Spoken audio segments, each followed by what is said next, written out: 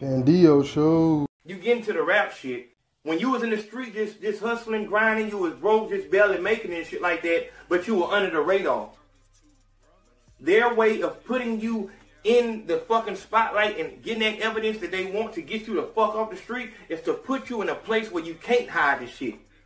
If you hide it, you're not gonna pop. The trap is already set. Right now what they have is trucks. They're trying out trucks and cars, but mainly trucks because it's a job. Warehouse jobs that no longer need humans to whatever the fuck they got to do. You don't need an actual driver to drive this truck. It drives itself. Hip-hop police used to be, you needed real officers in order to do that job. And they were mysterious. You know what I'm saying? You didn't know who they were and all that shit like this.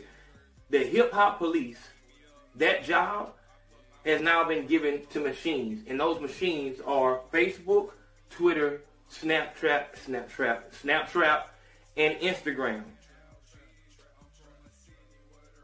These are the hip-hop police of 2019.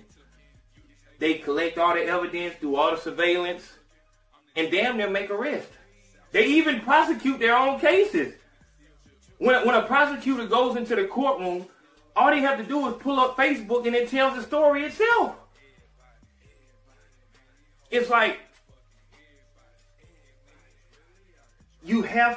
all you would have to do, if all you do all day long is try to find out how to catch criminals, how hard would it be to say, you know what, let's just, you know what I'm saying?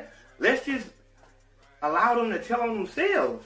Like, you know what I'm saying? How hard would it be to put somebody over here, okay, they need protection? No, like, I don't think it'll be that fucking hard. And to see how this shit goes down, how Danny, Jesse, whatever the fuck this Mexican's name is, he's going home. Everybody else is going to jail. How is this not a trap? Candio show. Hey, it's Candio. Like, comment, subscribe, share. It's cool.